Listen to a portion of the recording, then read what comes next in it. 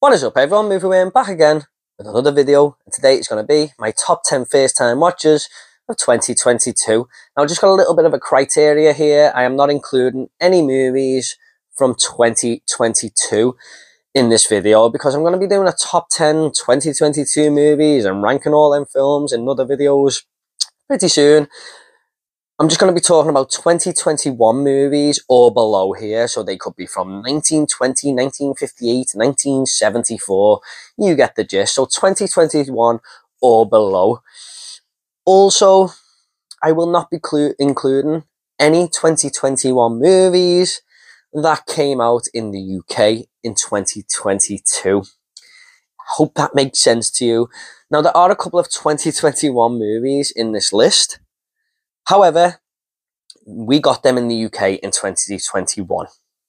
Now, there's a couple of films I am going to talk about here that are 2021 films that came out in 2022 in my honourable mentions, because I feel like this is my chance to talk about them, but I just didn't feel right putting them on the list.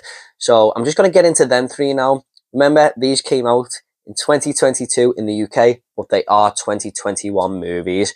So I just want to give them three an honourable mention. If I decided to include these on the list, they will probably be quite high in the top 10. So highly recommend these three. Let's get into them. First up, we have Nitram, which stars Caleb Landry Jones in one of the best performances I've seen from an actor in the last few years. And this is about a mentally unstable man who committed the Sydney Harbour massacre. It's a true story, very, very gritty, realistic film. The way it's directed, everything about it is edge of your seat stuff, and you're just waiting for this guy to explode at any moment. Highly recommend that one. Next up, we have The Sadness, a virus pandemic movie where people are just going crazy, and they're not quite zombies, they're just crazed lunatics running around committing all these murders and stuff. And I remember in the first 40 minutes, I was watching this going, wow, this is one of the best films I've ever seen. It is let down a little bit by the last 20 minutes, but overall a solid horror film. And next up we have Boiling Point, starring Stephen Graham. Now a lot of people will say this is a 2022 film, but it was released in the US before the UK, I believe, and we got it at the start of the year. This title for this film is what it definitely should be called. It just shows the pressures of working in a restaurant, how much it's getting to these chefs who work there, and just the industry as a whole. So it's all done in a one-shot take as well. And I heard that they filmed this 3 times in one shot and just picked the best one. So that is some epic filmmaking right there. So that is my 3 honourable mentions for some 2021 movies that came out in the UK in 2022. Okay guys, let's just get into the top 10 now, and I'm going to be doing this in the Blu-ray style because all of these films I own on Blu-ray, and hence it is the reason why a lot of them are first time watchers, apart from one movie that you'll find out soon enough isn't on Blu-ray. I don't think you can get it on physical media just yet. So let's just get into it now. Number 10. Number 10 is going to be Sam Raimi's Army of Darkness, starring Bruce Campbell, and I can see why this guy Ash is a cult hero now. When I watched The Evil Dead 1 and 2, I could see him growing into a little bit of a better character, but here he is just off the scale. His dialogue, his one-liners, his mannerisms, just his character in general is amazing. He is the best thing about this film for sure. Now, the Evil Dead franchise is known for its comedic horror elements, but this is definitely the most comedic of the original 3. And it works in its favour a lot. I like the way we go back to, I don't know if it was 1100 or 1300 when the Book of the Dead was made. And we have to go back to that time period. Thought that was good to come away from the cabin setting, show it up a little bit different. Great demon design. So many great scenes here as well. I love the start of the movie when it's kind of like Return of the Jedi, where Ash has to go and find that demon in the pit and stuff. And this was just a really, really fun time. So I watched this with The Evil Dead Rise coming out, and that has been pushed back now to April, so I might revisit this again near the time in 2023. But look out for my Evil Dead reviews. I'm going to be talking about this in spoiler form and everything coming to the channel next year, leading up to The Evil Dead Rise. But highly recommend this one. I had a great time with it. So that is Army of Darkness. Next up, we have Kingsman: The Secret Service. Now, I had never really fancied this film, and I watched it because I think The Kingsman had just come out, and I wanted to get round to that film at some point, and I thought, you know what, I'll give this a go. But Taron Egerton, I don't know why, was just putting me off. After I'd seen the trailers and stuff, I thought, just don't fancy that guy as an actor. And as a weird thing to think, that is me just going into a movie totally wrong, because he was great in this, such a good character. And it's kind of like a James Bond rip-off, basically, but without being too comedic. Does have a lot of serious elements to it as well. Just a little bit sillier than the Bond films.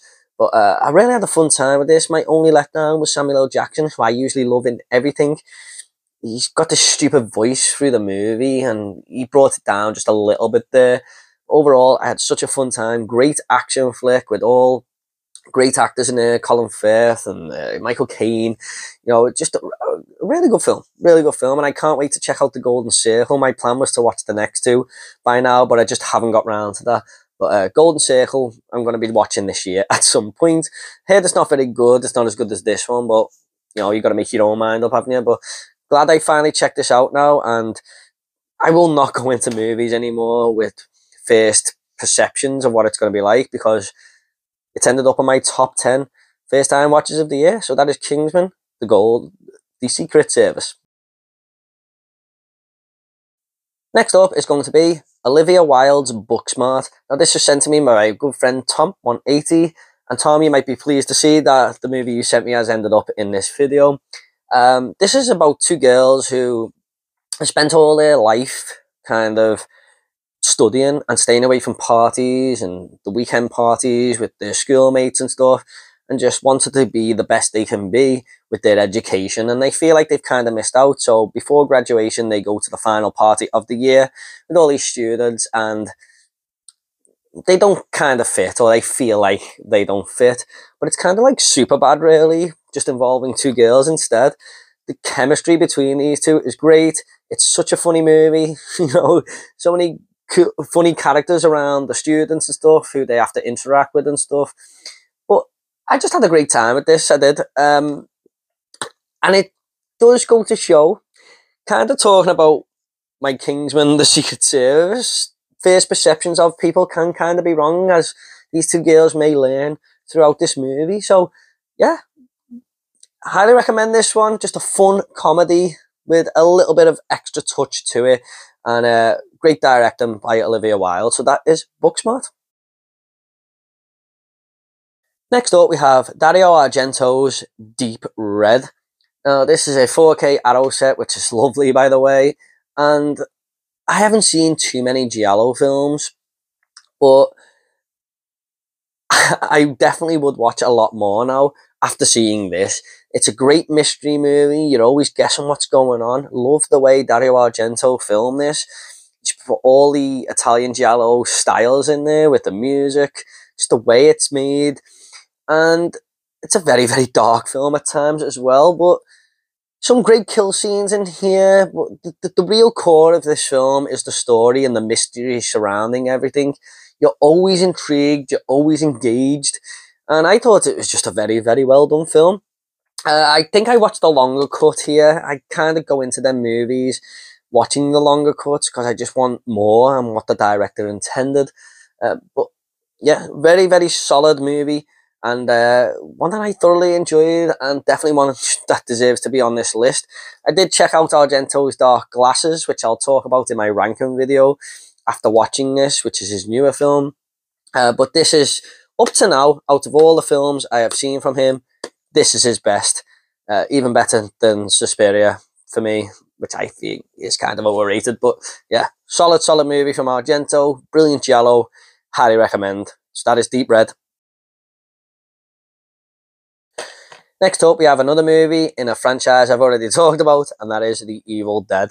For me, this is the most superior Evil Dead film. I know a lot of people will be shouting at the screen now, saying it's Evil Dead 2, or it's the original Evil Dead.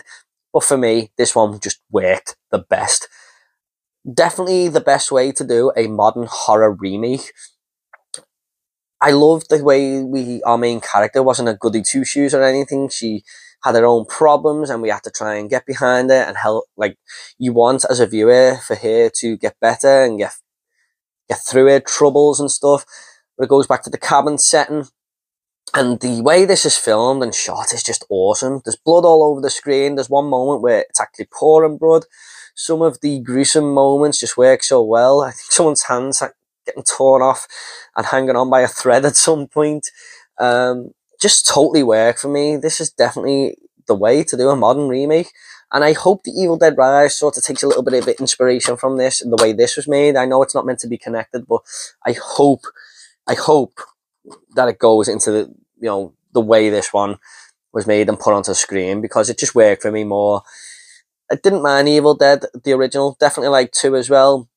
And 3, of course, but they're a little bit goofy and stuff. And this one is just balls to the wall, hardcore horror shit. So, Evil Dead, the remake from 2013, I believe, had to be on this list. It was friggin' awesome.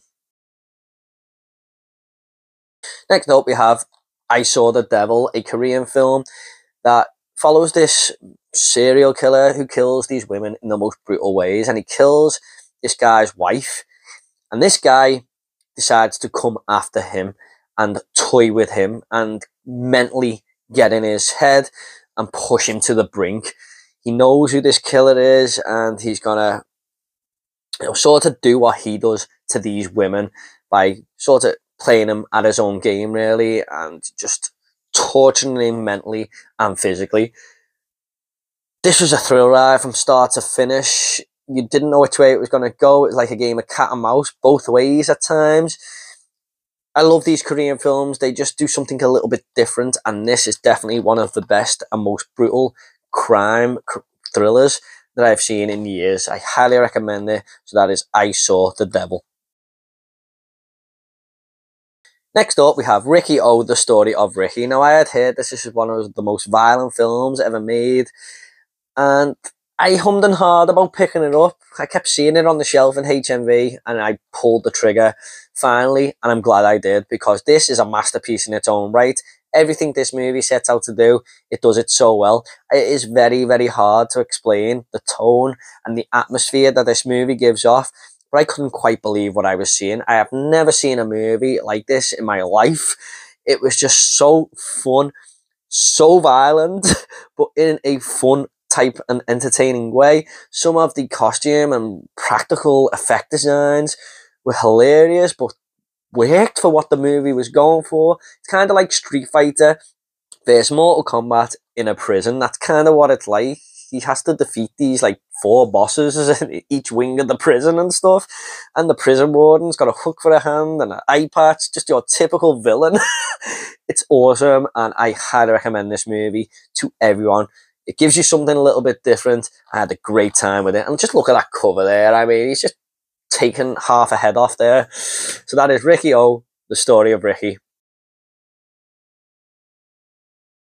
Coming in at number 3 is going to be Paddington 2. Now, what really pushed me to watch this movie, apart from everyone else saying it was a great film, I watched The Unbearable Weight of Massive Talent this year. And Pedro Pascal says to Nicolas Cage that his favourite movie, or one of his favourite movies, is Paddington 2. So him and Nick Cage watched the film, and they're both crying at the end and stuff, and I thought, you know what, I've got to watch Paddington 2 now. And you know what, this was such a heartwarming movie.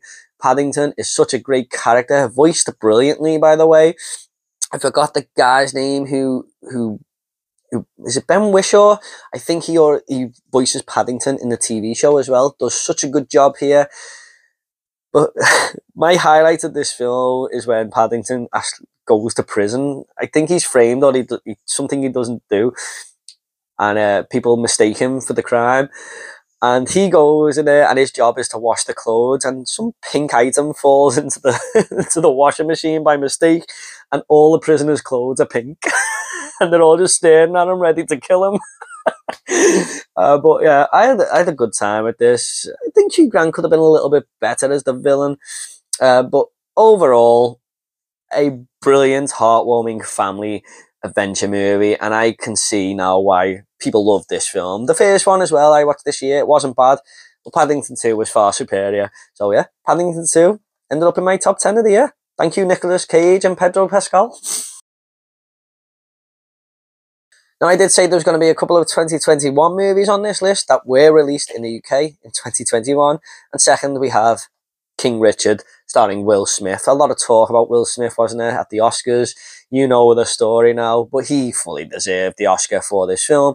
This is about Venus and Serena Williams' father, Richard Williams, who guides his daughters on how to play tennis and how he made them superstars.